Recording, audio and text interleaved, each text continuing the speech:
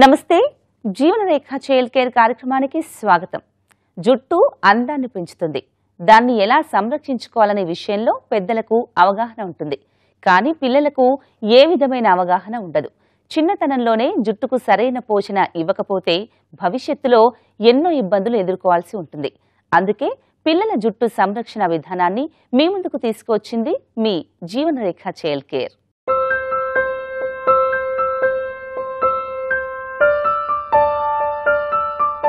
పిల్లల జుట్టు చాలా మెత్తగా మరింత సున్నితంగా ఉంటుంది. ఏమాత్రం చిన్న సమస్య వచ్చినా అవి రాలిపోతూ ఉంటాయి. అంతేకాదు పిల్లల చర్మం చాలా సున్నితంగా ఉండటం వల్ల దువ్వె విషయంలోనూ చాలా జాగ్రత్తలు తీసుకోవాల్సి ఉంటుంది. జుట్టు కత్తిరించుకోవటం, దువ్వుకోవటం ఇలా అన్ని విషయాల్లో సరైన జాగ్రత్తలు తీసుకోవాల్సి ఉంటుంది. ఈ విషయంలో ప్రధానమైనది పిల్లల దువ్వెను ఎంచుకోవటం. పిల్లల దువ్వెన వంపు ఉండకూడదు, చక్కగా ఉండాలి. అదేవిధంగా దువ్వెనకు ఉండే పళ్ళు మరీ గట్టిగా ఉండకూడదు. దీన్ని తెలుసుకోవడానికి చేతి లోపలి భాగంలో ఓసారి దువ్వాలి. ఏమాత్రం నొప్పిగా అనిపించినా దాన్ని పిల్లలకు దువ్వేందుకు వాడకూడదు. పిల్లల కోసం ప్రత్యేకంగా సున్నితంగా ఉండే దువ్వెనలు బయట అందుబాటులో ఉంటాయి. అలాంటివి మాత్రమే వాడాలి. లేదంటే పిల్లల తల మీద ఉండే చర్మం ఇబ్బందుల పాలయ్యే ప్రమాదం ఉంది. అదేవిధంగా పిల్లలకు వాడే షాంపూను కూడా చాలా జాగ్రత్తగా ఎంచుకోవాలి. కళ్ళు మండని ఫార్ములాతో తయారైన ప్రత్యేక షాంపూను పిల్లల కోసం వాడటం, మంచి కండిషనర్ను వినియోగించాలి. కండిషనర్ పూయటం కంటే స్ప్రే లాంటిది వాడటం మేలు. ఏ షాంపూ వాడాలి, అదే రకంగా వీళ్ళకి ఎటువంటి బ్రిజిల్స్ ఉన్నటువంటి కోమ్ వాడాలి, కెమికల్స్ ఏదన్నా ఒక ఇన్ఫెక్షన్ కండిషన్స్కి పేర్లకి కానీ లేదా స్కిన్ తలపైన ఉన్నటువంటి చర్మానికి వచ్చినటువంటి ఇన్ఫెక్షన్స్ కానీ ఏదైనా కెమికల్స్ వాడేటప్పుడు చాలా జాగ్రత్తగా ఎక్స్పర్ట్ ఒపీనియన్ తీసుకొని చేయాల్సి ఉంటుంది. అదే రకంగా ఆయిల్స్ విషయం తీసుకున్నట్లయితే కనుక చాలా సేఫ్గా ఉండేటువంటి oils like coconut oil, almond oil కానీ ఆలివ్ ఆయిల్ కానీ ఇలాంటి కొన్ని మైల్డ్ ఆయిల్స్ని మనం చూస్ చేసుకోవాల్సినటువంటి అవసరం ఉంటుంది. షాంపూ విషయాన్ని తీసుకున్నట్లయితే కనుక చాలా వరకు టియర్ ఫ్రీ, అంటే కలర్లో యాక్సిడెంటల్గా పోయినప్పటికీ ఎటువంటి హాని కలగకుండా, అదే రకంగా పిల్లల్లో హెయిర్ ఆయిలీ స్కాల్ప్ ఉన్నట్లయితే కనుక వారానికి తరచుగా 3 సార్లు అంతకు పైగా తలస్నానం చేయించడం. ఒకవేళ డ్రై హెయిర్ ఉన్నట్లయితే కనుక వారానికి 1 లేదా 2 సార్లు షాంపూ వాడటము, అదే రకంగా సల్ఫర్ ఫ్రీ షాంపూలు వాడటం లాంటి జాగ్రత్తలు తీసుకోవాల్సిన అవసరం ఉంటుంది. కోమ్స్ విషయం తీసుకున్నట్లయితే కనుక చక్కగా 3 ఏళ్ల పిల్లల్లో రోజు తలదూవడం, స్నానం చేయించిన తర్వాత, అదే రకంగా పిల్లల్లో ఎక్కువ ట్యాంగ్లింగ్, ఆడపిల్లల్లో ఎక్కువ జుట్టున్నప్పుడు ఎక్కువ ముడులు ట్యాంగ్లింగ్ పడిపోయినట్లయితే కనుక చక్కగా ఆయిల్ అప్లై చేసి రోజువారీ కొంచెం డీట్యాంగ్లింగ్ చేయాల్సినటువంటి అవసరం ఉంటుంది. అదే రకంగా పిల్లల్లో హెయిర్ ఫాల్ ఎక్కువగా ఉన్నట్లయితే కనుక ఈ ఏజ్ గ్రూప్ పిల్లల్లో, టాడ్లర్ ఏజ్ గ్రూప్ పిల్లల్లో హెయిర్ ఫాల్ ఉన్న కనుక స్పెషలిస్ట్కి చూపించి కామన్ రీజన్స్ లైక్ ఫీవర్ వచ్చినప్పుడు, mall nutrition, vitamins, minerals లోపించినప్పుడు hair loss అయితే కనుక దాన్ని కరెక్ట్ చేసుకోవాల్సినట్టు ఉంటుంది. అదే రకంగా గ్రేయింగ్, తొందరగా తెల్ల జుట్టు అనేది ఒక్కొక్కసారి చిన్నపిల్లలు మనం చూస్తూ ఉంటాం. ఇలాంటి కండిషన్స్లో కూడా ఏదైనా రీజన్స్ ఉన్నాయా, మల్టీవిటమిన్ డెఫిషియన్సీస్, ఏదైనా పోషకాహార లోపం ఉందనేటువంటిది పీడియాట్రిషియన్ లేదా డైటీషియన్ ఎక్స్పర్ట్ ఒపీనియన్ తీసుకొని దాన్ని కూడా సరి చేసుకోవాల్సిన అవసరం ఉంది. పిల్లలకు చాలా మంది తల్లులు అదే పనిగా నూనె పెట్టడం లాంటివి చేస్తూ ఉంటారు. డ్రై హెయిర్ ఉన్న పిల్లల విషయంలో ఇలాంటివి చేయవచ్చు.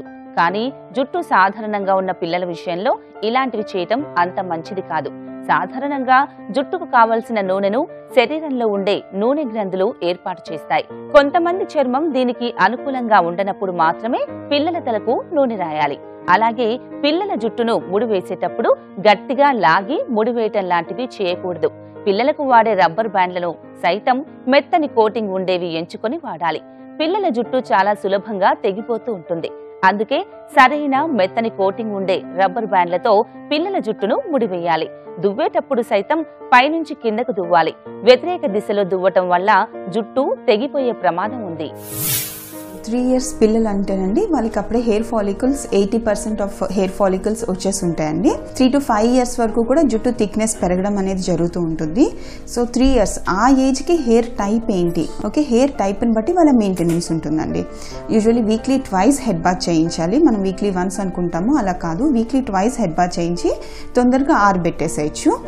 వాడడానికి షాంపూస్ ఏదైనా కళ్ళలో పడి మండని షాంపూస్ అండ్ మన జుట్టు pH తోటి మ్యాచ్ అయ్యే షాంపూస్, బేబీ pH తోటి మ్యాచ్ అయ్యే షాంపూస్ మనకి మార్కెట్లో అవైలబుల్ ఉంటాయి. ఆ పర్టికులర్ షాంపూస్ వాడడం మూలంగా పిల్లలకి నరిష్మెంట్, పిల్లల హెయిర్కి నరిష్మెంట్ అనేది ఉంటుంది. ఆరబెట్టిన తర్వాత ఫర్ కోమింగ్ పర్పస్ అనేది again depending upon the hair type. Okay, పాపకి సాఫ్ట్ సిల్కీ హెయిర్స్ ఉన్నాయి, తక్కువ జుట్టు ఉంది అంటే కనుక దగ్గర పళ్ళది అది గుచ్చుకోకుండా ఉంటాయి అన్నమాట. హ్యాండ్ మేడ్ కోమ్స్ అనేది మనకి మార్కెట్లో అవైలబుల్ ఉంటుంది. ఆ కోమ్స్ వాడితే మంచిది. అండ్ కొంచెం సిర జుట్టు ఉన్న వాళ్ళకి, రింగులు తిరుగుతున్న జుట్టు వాళ్ళకి వైట్ టీత్ కోమ్ అని చెప్పి కూడా మార్కెట్లో అవైలబుల్ ఉంటాయి, ఆ కోమ్స్ వాడాలి. అండ్ ఆయిలింగ్, మీరు ఇంట్లో ఏం ఆయిల్స్ వాడతారో హెయిర్ ఆయిల్స్, పిల్లలకి కూడా హెయిర్ ఆయిలింగ్. మనకి పొట్టకి ఫుడ్ ఎలాగో హెయిర్కి కూడా ఫుడ్ హెయిర్ నరిష్మెంట్ కింద ఆయిల్స్ అనేవి పనిచేస్తాయి అనమాట. వాళ్ళకి సెపరేట్ కండిషనర్స్ అలాంటివి ఏమీ అవసరం ఉండదు. అండ్ ఇంకొకటి మిత్ ఏంటంటే గుండు చేయించడం వల్ల ఎక్కువ జుట్టు వస్తుంది అని చెప్పి అనుకుంటూ ఉంటారు. అలాగేం లేదండి. హెయిర్ ఫాలికల్స్ అనేది ఫాదర్ని బట్టి మదర్ని బట్టి అది జెనెటికల్గా డిసైడ్ అయ్యి ఉంటుంది. ఆ జెనెటికల్గా డిసైడ్ అయ్యే దాన్ని బట్టి హెయిర్ ఫాలికల్స్ ఇంక్రీజ్ అవుతూ ఉంటాయి అనమాట till 5 years of age. So రెగ్యులర్గా హెడ్ బాత్ చేపిస్తూ మంచి ఆయిల్స్ అప్లై చేసుకుంటూ రోజులో 2 కోమ్ చేసి నీట్గా హెయిర్ టై చేసుకుంటే సరిపోతుంది. పిల్లలకు రోజు తలస్నానం చేయించడం మంచిది కాదు. ఇలా చేయిస్తూ ఉండటం వల్ల సహజంగా ఉండే నూనె గ్రంథులు మూసుకుపోయే ప్రమాదం ఉంది. అందుకే పిల్లలకు వారానికి ఒకసారి మాత్రమే తలస్నానం చేయించాలి. తలకు ఆహారం అంటుకోవడం, మడ్డి పట్టడం, మట్టి తల మీద పోసుకోవడం లాంటివి చేసే పిల్లల విషయంలో తరచూ తలస్నానం తప్పనిసరి. అలాగే పిల్లల జుట్టు పెరిగే సమయం ఇదే కనుక ఈ సమయంలో పిల్లలు వాడే దువ్వెనలు ఇతరులతో పంచటం మంచిది కాదు. సాధారణంగా కుటుంబంలో ఎవరి దువ్వెన వారికి ఉండాలి. ముఖ్యంగా పిల్లల విషయంలో ఈ జాగ్రత్తలను మరింత ఖచ్చితంగా పాటించాలి. వారు వాడే దువ్వెనలను వారానికోసారి ఖచ్చితంగా శుభ్రం చేస్తూ ఉండాలి. పెద్దవారితో పోలిస్తే పిల్లల జుట్టుకు వచ్చే సమస్యలు వేరుగా ఉంటాయి. కొంతమంది పిల్లలకు పుట్టుకతోనే కొన్ని రకాల అనారోగ్య సమస్యలు ఉంటాయి. వాటి ప్రభావం కూడా పిల్లల జుట్టు మీద పడుతుంది. అందుకే పిల్లల జుట్టుకు వచ్చే ప్రతి సమస్యను తీసి పారేయకూడదు. వారికి ఆ సమస్య ఎందుకు వచ్చిందనే విషయం తెలుసుకొని జాగ్రత్తలు తీసుకుంటేనే పిల్లలకు అది ఉపకరిస్తుంది.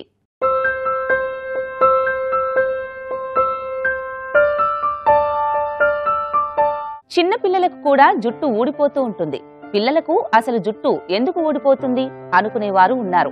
పిల్లలకు పుట్టుకతోనే కొన్ని సమస్యలు ఉంటాయి. అవి వారి మీద అనేక రకాలుగా ప్రభావం చూపుతూ ఉంటాయి. ఆ ప్రభావం జుట్టు మీద కూడా ఉంటుంది. సాధారణంగా పిల్లలకు స్నానం సమయంలో రోజుకు 40 నుంచి 100 ఎంట్రుకల వరకు వివిధ రకాలుగా ఊడిపోతూ ఉంటాయి. ఉన్నట్టుండి ఎక్కువగా ఊడిపోవడం మొదలైతే మాత్రం వెంటనే వైద్యుల్ని సంప్రదించాలి.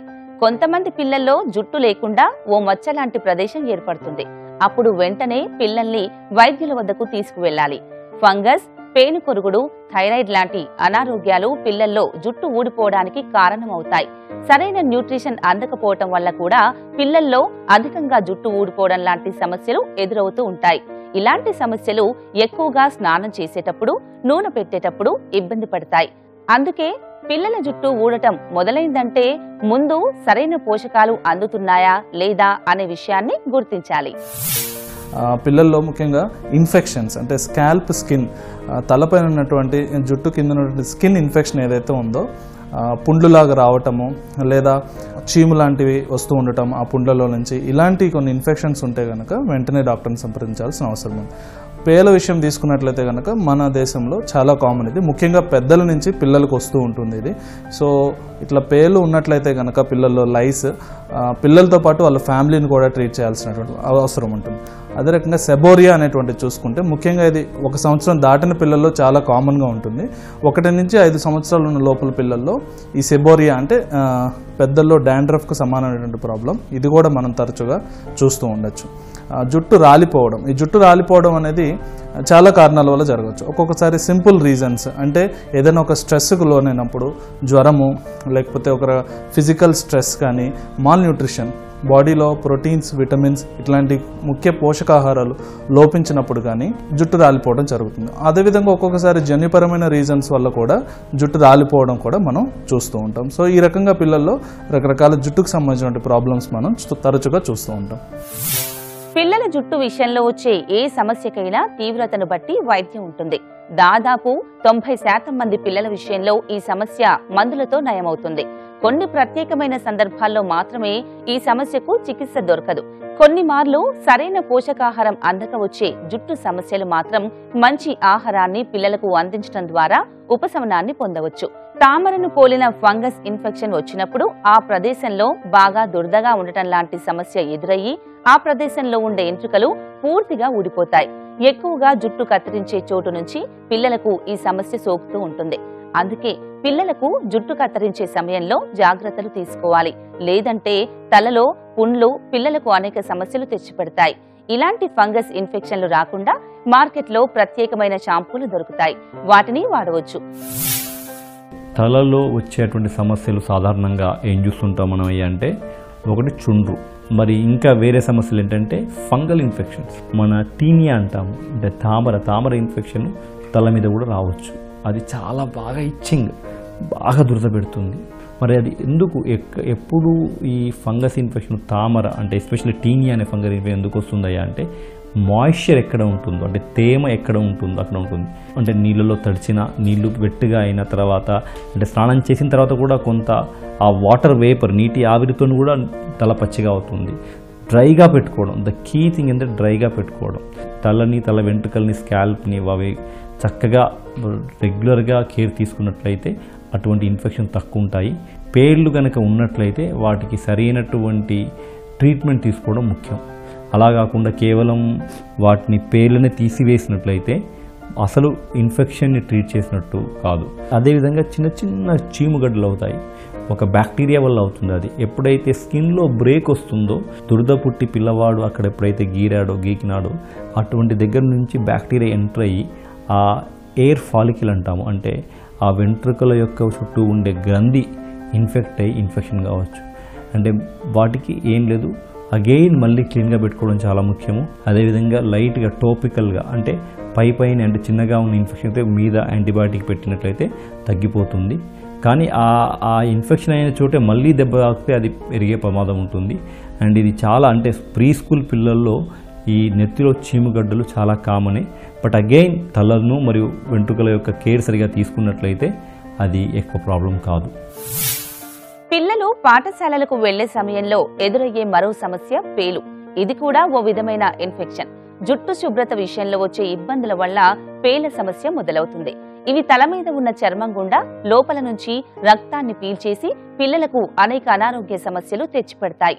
అంతేకాదు తల మీద గుడ్లు పెట్టి తమ సంతతిని వృద్ధి చేస్తూ ఉంటాయి. అందుకే పిల్లలకు పేల సమస్య ఉంటే వెంటనే దాన్ని తీవ్రంగా పరిగణించి జాగ్రత్తలు తీసుకోవాలి. దీనికి ప్రత్యేకమైన మందులు లభిస్తూ ఉంటాయి. చాలా మంది పేలు ఉంటే వాటిని తలలో పట్టి చంపుతూ ఉంటారు. దీనివల్ల ప్రయోజనం ఉండదు. ఎందుకంటే అవి పెట్టిన గుడ్లు వెంటనే పిల్లలుగా మారుతాయి. వీటి నుంచి పూర్తిగా రక్షణ కావాలంటే మార్కెట్లో దొరికే ప్రత్యేకమైన షాంపూలను పిల్లలకు ఉపయోగించాలి. పేల సమస్య ఉన్నప్పుడు మాత్రమే వీటిని వాడాలి. అంతే తప్ప ముందు జాగ్రత్తని పేలు లేని పిల్లలకు కూడా వీటిని వాడటం వల్ల ఇతర సమస్యలు ఎదురయ్యే ప్రమాదం ఉంది.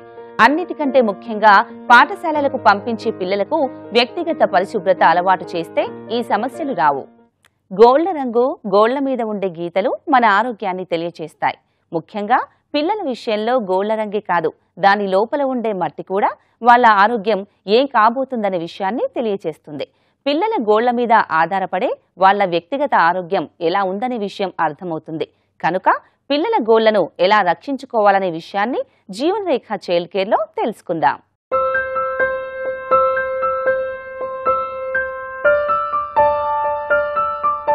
పిల్లల గోర్లు ఎంత శుభ్రంగా ఉన్నాయనే విషయమే పిల్లల ఆరోగ్యాన్ని నిర్ణయిస్తుంది. పైపెచ్చు వారికి గోర్లు ఎక్కువగా పెరగటం కూడా అంత మంచిది కాదు. 5 ఏళ్లలోపు పిల్లల గోర్లు చాలా సన్నగా రేకుల్లా ఉంటాయి. పిల్లల చర్మానికి ఇవి తగిలినప్పుడు వెంటనే గాయాల్లాంటివి అవుతూ ఉంటాయి. పిల్లలు ఆడుకునేటప్పుడు ఆ గోర్లలో ఏదైనా మట్టి లాంటిది ఇరుక్కొని ఉంటే దానివల్ల అనేక ఇన్ఫెక్షన్లు ఎదురవుతాయి. గోర్లతో గీక్కున్న చిన్న చిన్న గాయాలు అసలు తగ్గని పుండ్లుగా మారే ప్రమాదం కూడా ఉంది. పిల్లలు ఆడుకునేటప్పుడు గోళ్లలో మట్టి, వంటి మీద గీరుకున్నప్పుడు వంటి మీద సూక్ష్మ క్రిములు, తినే సమయంలో ఆహార పదార్థాలు గోర్లలో ఇరుక్కుపోతూ ఉంటాయి. ఇవి తరువాత కుళ్ళిపోయి సూక్ష్మ క్రిములకు ఆలవాలంగా మారిపోతాయి. అందుకే పిల్లల గోర్లను ఎప్పటికప్పుడు ఆరోగ్యంగా ఉంచుకోవాలి. వీలైనంత మేరకు గోర్లను పెరగకుండా చూసుకోవాలి. కొన్ని సమయాల్లో పిల్లలు అతిగా గోర్లు పెంచుకోవటం వల్ల అవి ఏమన్నా వస్తువులకు ఎదురు తగిలినప్పుడు లోపలి దాకా ఆ దెబ్బ వ్యాపించి రక్తం కారే ప్రమాదం ఉంది. అందుకే పిల్లల గోర్లను ఎప్పటికప్పుడు సంరక్షిస్తూ ఉండాలి. ప్రెగ్నెంట్గా ఉన్న టైం నుంచి కూడా జుట్టు గోర్లు ఎదుగుదలేదని ఉంటుంది. సో పుట్టిన పాపాయిలో కూడా మనము గోర్లు పెరగడం చూస్తూ ఉంటాం. అదే రకంగా పెద్ద కొంది ఎంత ట్రిమ్ చేసినప్పటికీ వారానికో 2 వారానికో తిరిగి ఈ గోర్లు పెద్దగా అవటము, తరచుగా పిల్లలకి ఈ గోర్ల వల్ల ఇన్ఫెక్షన్ లాంటి ప్రాబ్లమ్స్, అంటే గోర్లలో వాళ్ళు మట్టిలో ఆడుకున్నప్పుడు లేదా బయట ఏదైనా ఇతరత్ర యాక్టివిటీస్ చేసినప్పుడు సరిగా శుభ్రం చేసుకోకపోతే కనుక ఆ గోర్లలో అవి ఇరుక్కోపోయి అవి నోట్లోకి వెళ్ళి వాళ్ళకి ఇన్ఫెక్షన్ రావటం కానీ, లేకపోతే ఆ గోర్లు ఇంకొక పిల్లలతో పట్టుకున్న కానీ లేదా ఇంకొక పిల్లలతో సరదాగా కానీ లేదా కోపంలో కొట్టినప్పుడు గీరుకోపోవటం కానీ, బాల్ లాంటిది లేదన్నా గట్టి వస్తువు తగిలినప్పుడు ఆ గోర్లు పొడవుగా ఉంటే ఆ గోర్లకి దెబ్బ తగిలి అదే రకంగా గోర్ల మొదల్లో రక్తం క్లాట్ అయ్యేటువంటి ఇటువంటి ప్రాబ్లమ్స్ మనం గోర్ల వల్ల పిల్లల్లో చూస్తూ ఉంటాం. సో ముఖ్యంగా తీసుకోవాల్సిన జాగ్రత్తలు చూస్తే కనుక గోర్లను ఎప్పటికప్పుడు ట్రిమ్ చేయటం అనేటువంటిది చాలా ముఖ్యమైన విషయం, ఎస్పెషల్లీ 5 సంవత్సరాల లోపల ఉన్న పిల్లలు. ఎందుకంటే వీళ్ళు ప్రతి ఒక్కటి కూడా ఈ చేతులతో ఎక్స్ప్లోర్ చేస్తూ ఉంటారు, అన్ని పట్టుకొని చూద్దాం అనేటువంటిది చూస్తూ ఉంటారు. సో వాళ్ళు మట్టిని కానీ ఇసుకని కానీ పార్క్ కానీ ఎక్కడైనా బయటకు వెళ్ళినప్పుడు అన్నిటినీ చేతులతో పట్టుకోవాలని ప్రయత్నం చేస్తారు. ఈ ప్రయత్నంలో ఏమవుతుందని అంటే గోర్లలో ఏదన్నా మట్టి ఇరుక్కోబోయేటువంటి అవకాశం ఉంటుంది. అదే రకంగా కొంతమంది పిల్లలు స్ట్రెస్కి గురైనప్పుడు లేదా అలవాటుగా కూడా గోర్లను కొరుకుతూ ఉంటారు. సో ఇలాంటి వాటిని కూడా అవాయిడ్ చేయడానికి గోర్లను ఎప్పటికప్పుడు ట్రిమ్ చేయాల్సినటువంటి అవకాశం ఉంటుంది. అప్పుడప్పుడే పాఠశాలలకు వెళ్లే పిల్లలకు ప్రతి ఒక్కటి తెలుసుకోవాలనే ఆసక్తి ఉంటుంది. అందుకే వారికి తగిలే దెబ్బలు కూడా ఎక్కువగా ఉంటాయి. తలుపు సందుల్లో వేళ్లు పెట్టడం, వేళ్ల మీద వస్తువుల్ని జార్చుకోవటం, ఎదురు దెబ్బలు తగిలించుకోవటం లాంటి సమస్యలు ఎదురవుతూ ఉంటాయి. ఇలాంటి సమస్యల నుంచి పిల్లల్ని వీలైనంత మేరకు రక్షించుకోవాలంటే వారికి గోర్లు మరింత పొడవుగా పెరగకుండా జాగ్రత్తలు తీసుకోవాలి.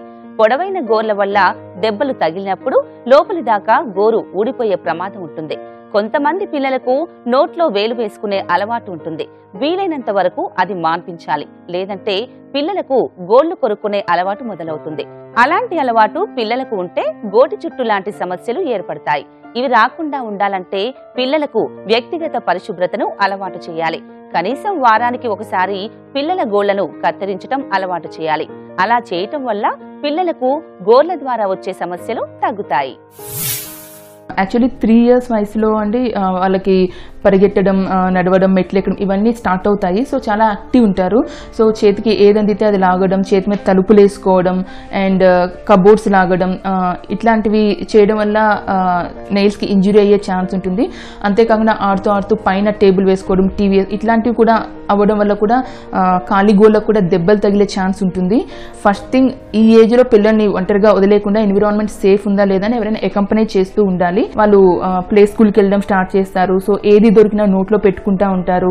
అందుకు నెయిల్స్ని ఎప్పటికప్పుడు కట్ చేస్తూ ఉండాలి. లేదు అంటే ఇన్ఫెక్షన్స్, అంటే వాళ్ళు మట్టిలో ఆడిన మట్టి అదంతా నెయిల్స్లో కూర్చొని మళ్ళీ హ్యాండ్ వాష్ చేయకుండా ఫుడ్ తీసుకోవడం వల్ల ఇన్ఫెక్షన్ పట్టులోకి వెళ్ళి సో ఇట్లా ఇన్ఫెక్షన్స్ ఈజీగా వచ్చే ఛాన్స్ ఉంటుంది. సో ఎప్పటికప్పుడు నెయిల్స్ కట్ చేస్తూ ఉండాలి.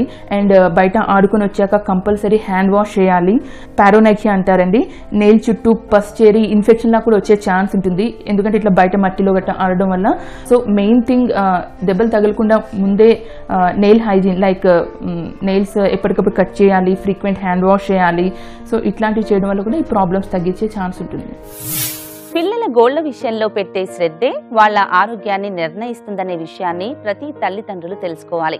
దీనికి తగ్గట్టుగా కనీసం వారానికి, కుదరని పక్షంలో 2 వారాలకొకసారి పిల్లల గోళ్లను వీలైనంత చిన్నవిగా తొలగించాలి. ఇందుకోసం కొందరు బ్లేడ్ల లాంటివి వాడుతూ ఉంటారు. అది చాలా తప్పు. ఇందుకోసం ఖచ్చితంగా నెయిల్ కట్టర్ లాంటివి వాడాలి. అలానే వారానికోసారి గోళ్లను తీస్తూ ఉంటాం కనుక పిల్లలకు గోళ్లను శుభ్రం చేసుకునే అలవాటును చేయాలి.